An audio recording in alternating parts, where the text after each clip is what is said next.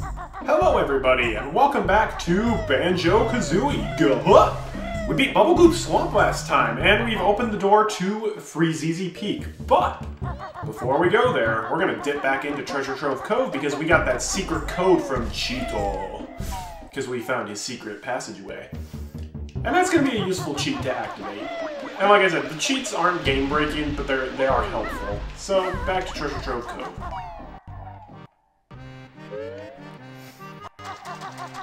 We're rarely ever going to revisit old worlds, but I don't always revisit old worlds, but when I do, it's Treasure Trove Cove.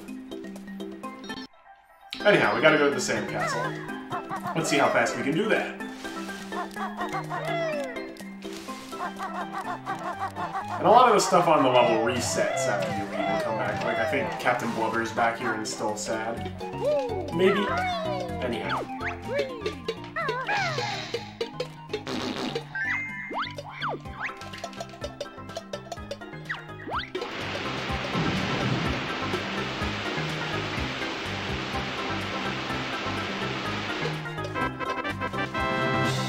Alright, thanks, Leaky. Alright, so before we enter the code, let's get rid of this crab.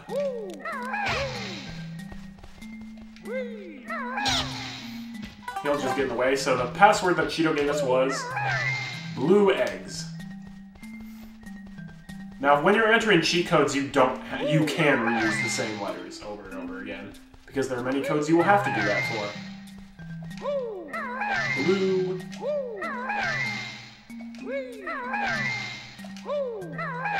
Egg. Where's the S? There it is.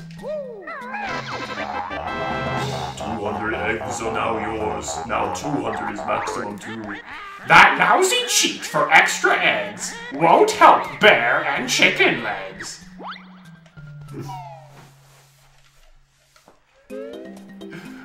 There are so many cheat codes in this game that you can do. 3 of them you will learn from Cheeto, and those are like the legit codes. There are some codes to get some secret items. There are codes that can just like change your appearance. You can even enter codes that can break note doors or open worlds without needing the jiggies. But be careful, because if you input 3 of those codes, then Grunty will literally erase your game.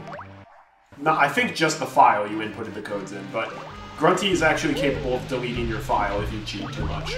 Don't worry about using Cheeto's codes, those don't count towards the counter though. Anyhow.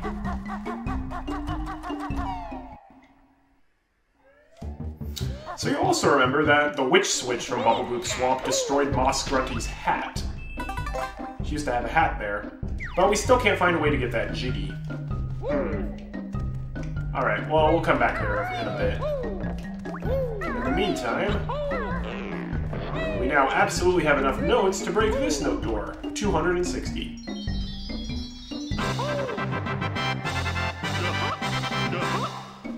Let's move on. Alright. Let's check this room out. Oh hey, she's got a sunlight in here. That's kind of cool. Also a golden vase.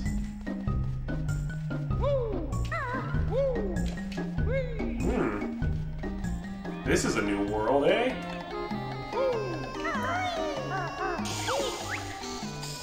Only these sand eels can survive in here. Yeah, the quicksand will damage you. So this is a world that we have not opened yet. We'll have to remember where that is. Grunty admits she's a hog. I really need a big hot dog. Okay. Is she just making up rhymes while she's, like, captured Tootie? Grunty's best friend at Wish School was the awful, sweaty Betty. Okay. When relaxing, she usually reads Fat Hag Monthly magazine. There's a magazine for that? There's a magazine for everything. While sipping a glass of her favorite cold worm juice. Oh, you poor dears, your energy is low. Let me fill it up for you. That's better. Thanks, Brentilda.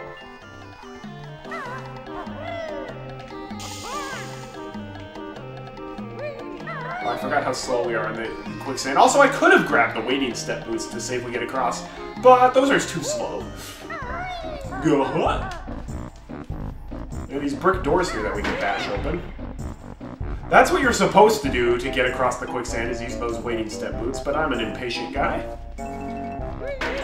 You can also rat-a-tat-rap it open as well. This is an upgraded Gruntling. You either need to roll into them twice, or you can rat-a-tat-rap them once. Anyhow, button. And that makes this rotating, moving shock jump disc appear around the sarcophagus. One of the only times in the game, I think, that you get a shock jump disc that actually moves around. There's a lot you can do with it. Okay. We're going to use this to jump inside this vase. And provided you've broken the hat via the witch switch, you get that Jiggy. So that's the witch switch Jiggy for Bubble Gloop Swamp. That's why I didn't get it last episode.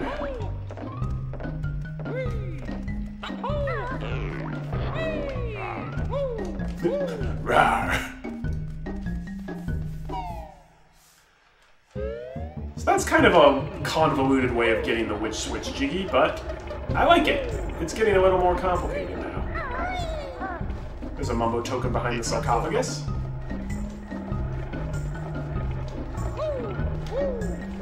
Let's continue up. This is the cobweb room. Hey, bro. Goodbye. First up, these cobwebs we can destroy by shooting eggs at them. They take 2 eggs to destroy, but you gotta space them apart. And it's another cauldron! Another magenta cauldron, so we have officially created a shortcut. That's it! You've created a shortcut! Hop in and see! I don't want to go backwards though, so no thanks. My bad, it takes 3 eggs. I only heard the sound effect twice for the other cobweb.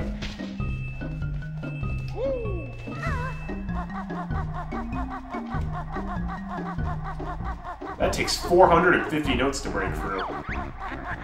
You found some notes, but you need more to break my spell and pass this door. Speaking of which, this stupid quest you should stop. You won't get me at the top. Get to me at the top. And hey, it's a blue cauldron. We haven't seen one of those before. Yeah, this gives you an idea of just how giant Grunty's lair is.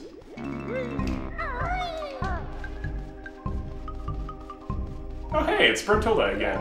Tell me more of Grunty's dirtiest secrets from high school. The disgusting Gruntilda has tadpoles on toast for breakfast. Ew. Then she usually has maggot pie for dinner. Yuck! Oh, that makes me retch a little. Wartbags then finishes with rat sorbet for dessert. How horrid. You know it's bad when tadpoles on toast sounds more appetizing than the others. Ugh. Anyhow. We finally reach the Freezeezy Peak Advent Calendar. Seriously, it's a giant Advent Calendar of Banjo-Kazooie. It's awesome! Anyhow. This is a nice little entrance to the World 5, Freezeezy Peak. A fan favorite. I really like this world. It's Christmas theme! The Peak's got another new move waiting for you, if you can find it. Very few games do a lot of games do like ice or snow themed worlds. Very few of them do Christmas themed worlds, and this game does a Christmas world, and it's amazing. More games should do that. Anyhow, ooh.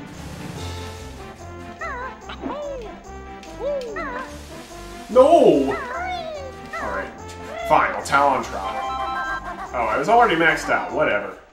What's in this igloo?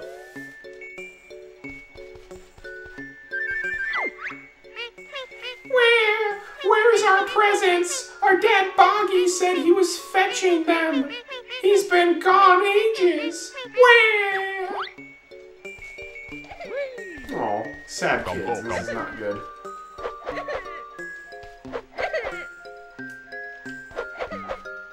trying to talk. Oh, they won't. They're too sad to talk. Oh. It ain't well, I mean, it is Christmas without presents, but if you're a child, presents are very important. So let's go out and find them. Oh, hey, is this Boggy? Hey, bro. Whoa, my stomach aches. I shouldn't have eaten that shiny thing.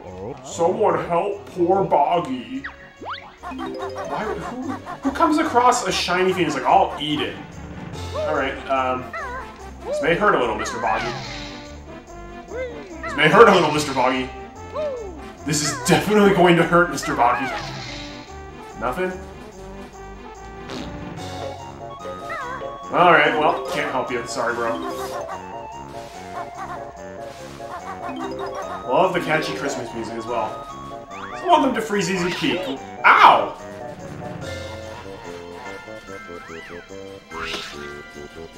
What a jerk! I'm trying to give the viewers a great view of Freezeezy Peak, and you just chuck a snowball at me. What a crud butt. Anyhow, once we gather some notes, I'll show you why Freezeezy Peak is so awesome. We'll get a better view than that. I don't really like the ice physics on the level, but we've got a giant snowman as the center landmark. And it's a beautiful nighttime outside.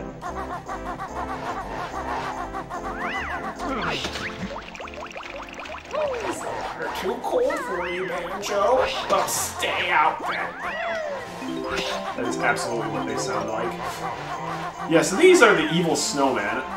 They have official names that aren't that, but I don't know what they are. So I'm just gonna call them the evil snowmen. Hey, Green Jinjo, is this your house?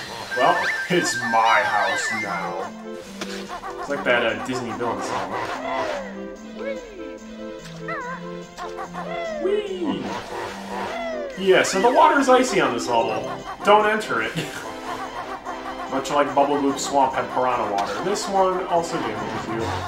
How fun. Whee! I'm a present. Give me to someone sad. Presents do help make people happier. Especially if you wrap it up in a nice little bow. Oh yeah, I should ask. Who here actually puts ribbons on their presents? I always go for the bow. It's so much easier to take off and to put on. I suppose if you like want to make it really special, you put on the ribbon, but those are just so much more convenient. We're so hilarious. They're actually just telling each other jokes. Like, this guy won't be able to bear this snowball. Anyhow, here's Bottles. Banjo's just sliding. Time for some aerial action with my devastating beak bomb attack. Nice one, Goggles. Tell me more. When you're flying, press B to launch Kazooie at a target like a missile. Choose your targets carefully though, as it costs a red feather each time you use it. Your energy's a little low. I'll fill it up for you. You've learned all the moves I can teach you on this world now. We only have one more new move to learn now. And I bet you can guess what it is based on what we've already seen in the game. Alright, get that note. Now let's get the Jinjo. Excellent. Oh, hey, it's a present. What's up? Need some help? Need some help? We're the Twinklies! Protect us from the Twinkly Munchers as we hop across to our tree. If enough of us get there, we can light the tree up for you. So these are the Twinkly Munchers.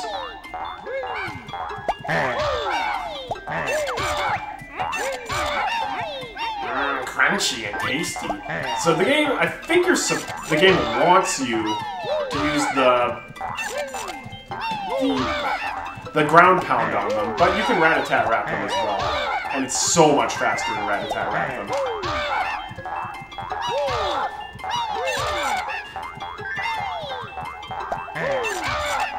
I don't think it's possible to get every single light through without letting any of them get eaten.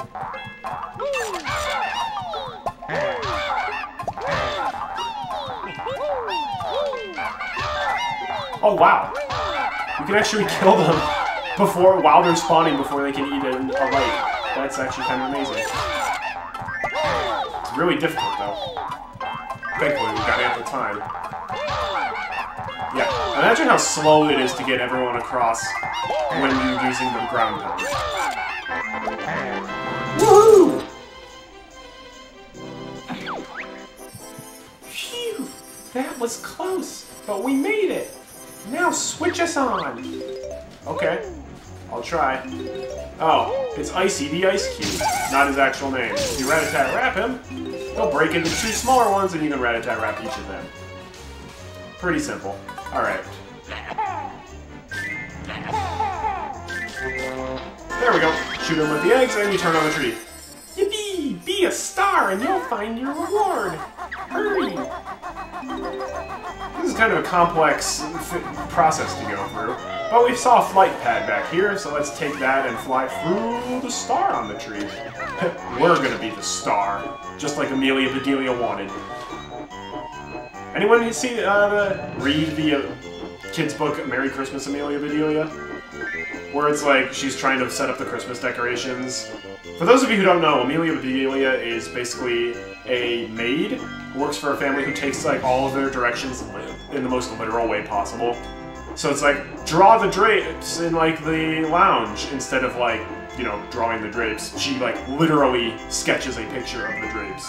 It's fantastic. Anyhow, in the Christmas one, oh yeah, you fly through it 3 times and then something breaks inside the tree. Let's explore the tree. But anyhow, back to the important things, Amelia Bedelia's Christmas adventure. So one of the things, like, she's setting up the Christmas tree, and it's like, oh yeah, make sure you put the star on the tree. She's like, well, what kind of star? Like, sports star? Like, movie star? And she's like, wait, I want to be a star. She puts, like, a mirror on the tree, on the like, top, and it's with, like, the caption, see the star. And, like, their aunt comes and is like, that's awesome! And the real moral of Amelia Bedelia is, the real moral is that you can get away with a lot of mistakes if you know how to cook. That's seriously the moral. Also, there are termites in the Christmas tree. Oscar predicted it. Huh, I hope their Christmas trees get termites. Well, thanks, Oscar. This Christmas tree's blood is now on your hands. I hope you're happy. Anyhow, oh wait, we forgot to pick up the present. That's kind of an important thing. Oh, we'll get it later, Uncle Donald.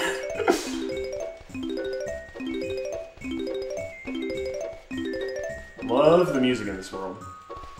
Especially all the remixes. It's cold. Nice warm backpack for me too. Anyhow, let's grab the Jiggy. That's a convoluted Jiggy to get. That was the first Jiggy on the course. Yeah, the Jiggies are definitely getting tougher to grab. No longer are Jiggies just standing out on platforms. Well, they still are, but it's more advanced than that. Anyhow.